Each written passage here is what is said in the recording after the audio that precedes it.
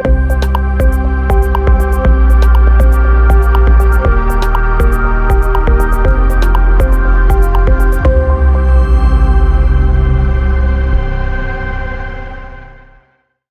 right, so with that, let's bring on our first guest, Chris Tarbert, to talk about Clearfield earnings tonight. Chris, how you doing? Hey, Ben, how you doing today? Doing awesome. There's so much going on in the market. So Clearfield obviously has gotten clobbered. Let's just cut to the chase. Tell us what you're expecting for earnings. Well, so look, what we discussed in the past is they've always said they're going to take the backlog and they're going to reduce it significantly. And so sort of the ideology behind that is that they've ramped up production.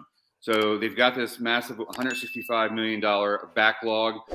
Sherry's commented that she expects to ship at least 2/3 of it in the next 2 quarters.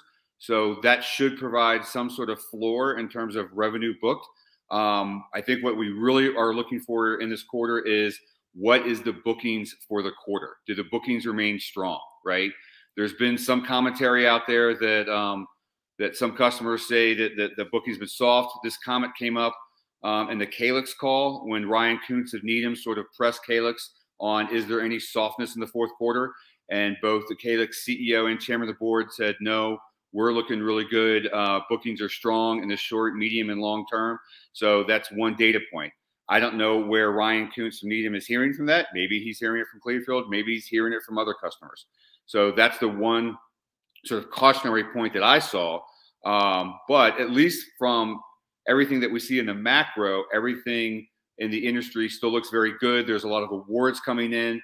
I know some people on the board, including Eric Niles, have posted wins that have been coming in that are all Clearfield customers.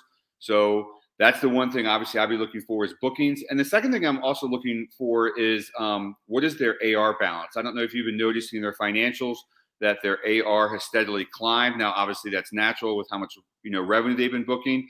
But they've also been talking about if they get more business from the tier ones, that payment terms may be a little bit longer. So I'm wondering if one of the reasons they did a secondary was to protect themselves in terms of cash on the balance sheet, not only to protect themselves from a growing AR balance, but also to take advantage of potential further M&A opportunities like they did with Nestor. Are there going to be other supply chain companies or other opportunities that they sort of go after here if we do end up in a mini to medium recession, depending on obviously what happens with Powell and the interest rates.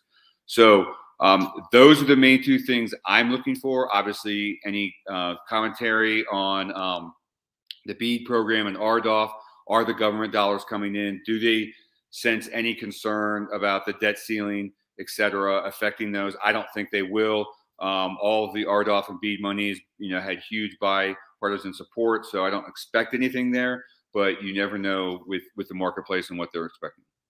Okay, just real quick on EPS. I think the street's at like 96 or 98 cents. Is that right? Yes, that's right.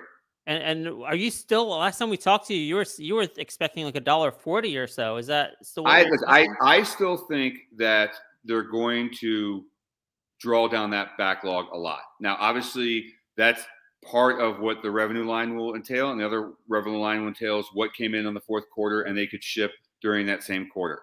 So again, I think there's a good floor on the backlog that they're going to process. They've discussed many times with you and I. They've discussed many times at the Needham conference and on the last quarterly call that they are accelerating how much they're able to ship. So I think there's a good floor in there. I think they'll beat the number. Will they get up to that number? I don't know. It depends on how much strength there was in the fourth quarter and how much of the inventory they could do immediately. Okay, we'll see. You know what? We will probably, I'll touch base with you, but we will maybe do a live show from like 4 p.m. all the way to 6 p.m. to talk about Clearfield and all the other big cap earnings. So if you're around, we'd love to do like a private Zoom with our community then. You bet. All right. Awesome, Chris. Thanks for your time. Sure.